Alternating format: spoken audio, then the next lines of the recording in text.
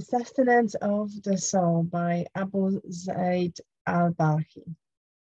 Now, this book, translated by Nate Malik Bradley, is absolute essential for all of you who are working with Muslim psyche. Absolute essential. It is a beautiful short book which will leave food for thought. It's part of our Islamic legacy in terms of healing modalities, medicine and psychology as well, because before everything was connected. And I hope I will give justice in this short review. I will surely try. So maybe let's start with what is it that al-Balkhi understands by the term of the soul. So accordingly to al-Balkhi, soul is a rather eternal being, and also it is that creation of God which lives internally in our body, in sync with our body. So it has different qualities as well, and one of the qualities is that it turns itself against itself. So I'm discussing now the psychological quality, and what he meant by that is that we have whispers, in Arabic waswas, which come from within ourselves, and today we would probably class them or name them as negative thoughts or counterproductive thoughts, right? And not only that, this book will explain you how to combat this phenomena. But going back to the soul itself, according to al-Balkhi, to his practical and clinical observation and results, the best way to combat those negative thoughts is to approach it from holistic point of view, meaning invest in al-amal, which is actions. And those actions, they should be geared towards broadly understood afia, meaning well-being or hygiene, mental health hygiene. So he says that if we concern ourselves from the perspective of afia with food, drink, sex, music, landscape and beautiful objects, these were the tools of healing at that time, then we have high possibility to build in ourselves not only healthy mental self, but also something which we're discussing right now in mental health, and it wasn't the case many centuries, I would say, ago, and that is resilience. And I'm going to present to you a chapter about resilience from this book in a moment, so you will understand where he was coming from, inshallah. So the resilience from the perspective of soul means that our soul is interacting with our body, so much so that it is bearing the discomfort of our body without leaving our body. And that is also recognized as a therapeutic, designed process for our well-being. I think it is very confusing if you haven't read that book. I would find it difficult to understand it myself. So let me read you a chapter. Okay, so the man themselves, okay. As we have already mentioned, suffering from obsessive inner whispering, belonging to highly pessimistic people. They demand themselves and exaggerate minor complaints and amplify trivial misfortunes. And now the way that helps in remedying the condition is for the obsessed person to contemplate the powerful grip that Allah subhanahu wa ta'ala has given to nature and how he has fixed the exact age of every living person. I want you to listen now. Our Creator, the Most High and Blessed, has blended human soul in their bodies in the most wonderful and faultless manner, perfectly bonding them in the strongest possible way so that they live together in the most intimate manner. For this reason, you find that the human soul would tolerate all sorts of unimaginable pains, gushing wounds, broken bones, amputations, and other mishap without trying to break off from its body. It can also stand hunger, thirst, and chronic serious illnesses that affect the mental faculties and senses and prevent the body it inhabited from taking the food that it bluntly needs. The soul can endure all that because of the familiarity of its attachment to the body. Not only that, but it urgently strives to ward off all the illnesses and dangers that threaten the safety of the body. So there you go. I hope it makes sense to you how holistic the approach of Abu Balkhi and his like sages was at that time. So accordingly to Al-Balkhi, he came up with 4 diseases, mental diseases, but also in that very book, he presented the remedies for them. And those diseases are diseases of the soul, which is understood by him as a psyche at that time. We would now, as Islamic psychologists, probably differentiate from it. Nevertheless, according to Al-Balkhi, we have 4 mental health symptoms, and that is fear and panic. The second one is anger and aggression. The third, sadness and depression. And the fourth, obsessions. Okay. He also, in his book, provides a handful of suggestions to deal with those and underlines that the approach that we are going to take, regardless of the symptoms presented, should always be curious about the roots. So if you approaching mental health, if you're working with psyche of another human being, according to Balkhi, you also have to look, first of all, not at the symptoms, not only at those 4 brackets of mental health, but also at the roots of causations, okay? And I will come back to it whilst I'm reviewing this book, so stay with me. I want to go back now to anger, fear, and sadness and obsessions, and how to deal with them accordingly to Abu Balkhi. So he says that that generally there are few, and you probably agree with that, especially if you are in the field as a Muslim therapist. There are few unresistible, I would say, basic approaches to any mental health issues, and that is nasiha, which is counseling and advising and coaching. Now, other than that is affirmation and tafakkur, as well as working on your character, understood at that time as your virtues, but also knowing your mizaj. So I will repeat. Nasiha, affirmative thoughts, tafakkur, which is contemplation, and virtues, as well as your mizaj, meaning your personality. And accordingly to Al-Balkhi, anger and aggression, they can be reversed if you used nasiha, sabr, as well as rahma, contemplation of mercy of Allah subhanahu wa ta'ala, and working on yourself, trying to accept that rahma, that sensitivity and empathy with others and for yourself. And that eventually should lead you also to forgiveness. Also, owning your own mistakes, meaning that tafakkur, that contemplation on your own faults, should also, accordingly to him, hold you down. And he gives really nice examples. In that situation, it was about the king, but you need to go and read it yourself. Now, in terms of fear, Al-Balkhi suggested that the best remedy for fear is to differentiate between real and anticipatory fears, and that takes actually a tafakkur or maybe a consultation. So nasiha comes up here as well.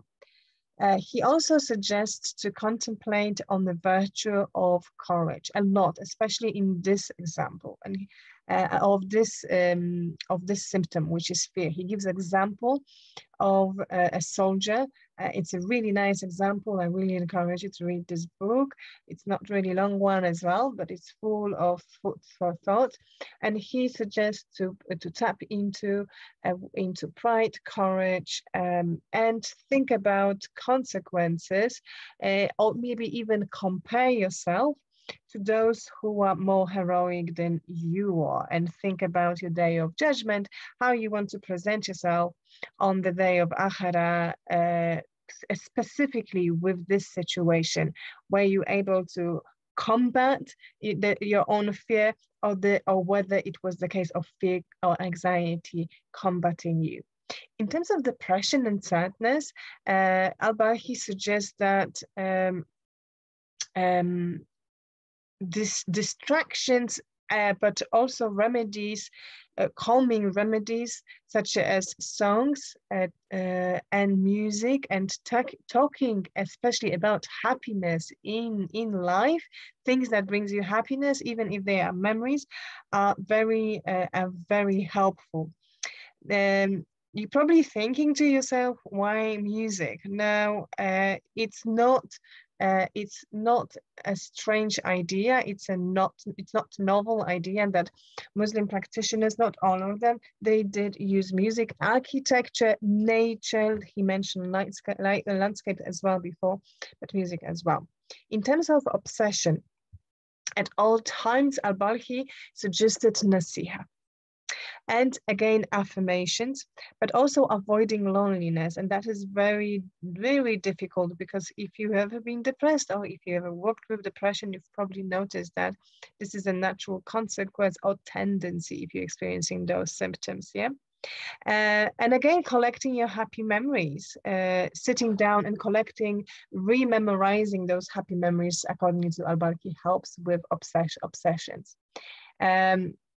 Now, there's a lot being said about affirmations and working with your thought process.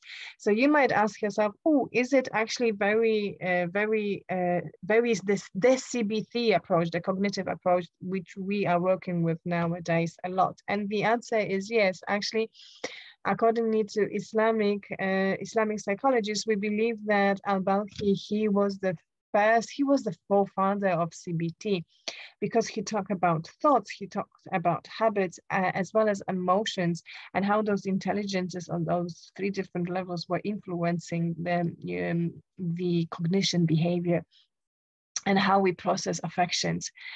He used plenty religious inspirations as reminders and remedies in working with your negative thoughts, but also other aspects. And I think what is really interesting about Balkhi approach is that he is based on puristic holism. Everything is connected, and something that we don't do anymore, or if we do as a psychologist or psychotherapist, we probably do it under the term of personality or individual differences. But he started his book with the importance of knowing your and balancing your mizaj, meaning your personality. The humors was the first thing that he mentioned, in temperament, and he mentioned about the differences and the implications of that as well. So this is, a reminder for us, especially Islamic therapists, to go back there, refresh that memory for ourselves and implement it, if not in our lives, then if in lives of our clients. Now, I want to finish with how important affirmations are according to this book. And they are indeed quite important because they lead to a transcending experience, spiritual, but foremost, I would say psychological, and that is resilience. So Al-Balkhi, he mentions that self-motivation self-motivation is the right opposite of procrastination. So for all of you who find it difficult in life to start the project, to finish the project, to commit yourself, I really want you to listen right now. Okay, Bismillahirrahmanirrahim. According to Al-Balkhi, we need to develop a talk or engage in talks with our friends or professionals that will help us to create affirmative way of thinking. And only that we can be successful. Now, in order to do it, we need to understand how important that is. And he suggests that we should never ever lose perspective on what is important, what really is important. Because if we lose that perspective, then it will be more harmful to us than the effect of the symptoms that we're going through, meaning anger, depression, obsession, whatever. So he daily encourages us to stay present with our own processes, and tap into the resources, if not yet in ourselves, then develop them in ourselves, but also outside. So that is why Nasiha, accordingly, to Al-Balkhi, is so important. Nasiha, for those of you who don't understand what I mean by Nasiha, is advice, it's counsel, it's coaching, it's counseling, it's psychotherapy, and so forth, right?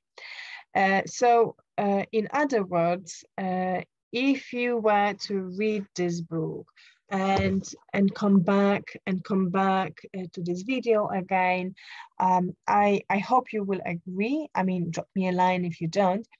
If anything from this book, I think I've learned the importance of taking yourself into accountability, not relying on other sources of or remedies of healing, but remembering that we are somehow, as souls, close in this batin and zahir phenomena, meaning the visible and invisible, and soul belongs to invisible, and we are at all levels we are affected. So the maintenance of your afia, of your mental health, hygiene, the self-preserving and taking self-responsibility measures is the right approach, if not the only approach.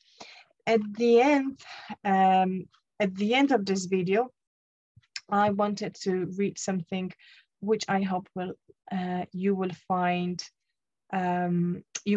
interesting as well. So Dr. late Malik Badri, he suggests that the highly fascinating feature of Al-Balkhi cognitive therapy approach, which I did not find in modern literature, is to use an acceptable cognition or emotion to change another more incapacitating one. He gives the example of a soldier suffering from excessive anxiety and fear of combat.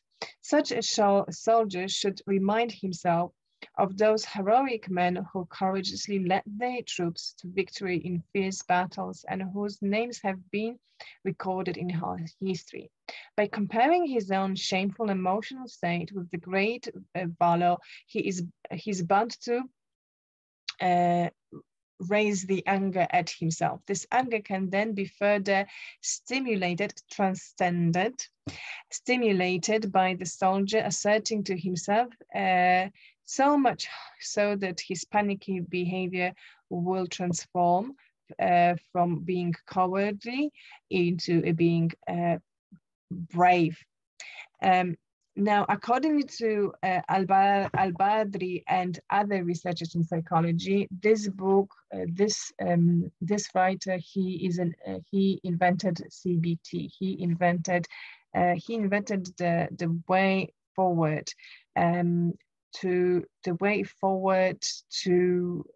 for us to work and be conscious of our thought processes. Now, I suggest something else. I suggest that this book actually talks about how somatic and our psyche and our somatic intelligences, they go together and influence each other. I hope you will enjoy this book as much as you enjoyed this video. I like to hear all about it. And until next video, Assalamu alaikum wa rahmatullahi wa barakatuh.